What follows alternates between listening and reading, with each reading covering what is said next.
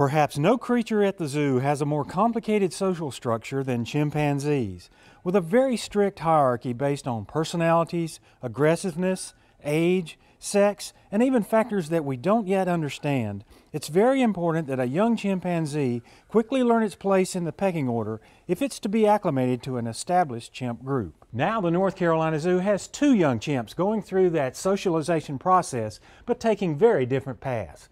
Keeper Supervisor Jennifer Ireland tells us more about Ebby and Nori, two chimps born 17 months apart, but being raised in very different ways. In August 2010, the North Carolina Zoo welcomed a brand new addition to our chimp troop.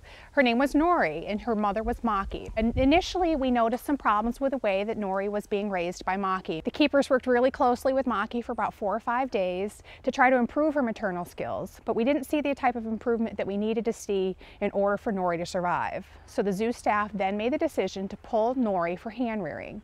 Now, hand rearing is a very intensive process. It requires 24/7 care of the infant chimpanzee. So the keeper staff, an especially trained group of volunteers, were brought in to help raise Nori. We put her in the large group at 4 months old. She's been in there ever since. In January 2012, the North Carolina Zoo had another female chimp named Ebby, and she was born to Tammy. Tammy is an experienced mother. Tammy's doing a fantastic job. She's doing exactly what a mother chimp should do, and we hope that it continues. Despite the difference in their histories, keepers say Nori and Ebby have both been accepted by the rest of the zoo's chimp troop and should live long and happy lives. If you'd like to learn more about chimpanzees or any of the other animals at the zoo, please visit our website at nczoo.org.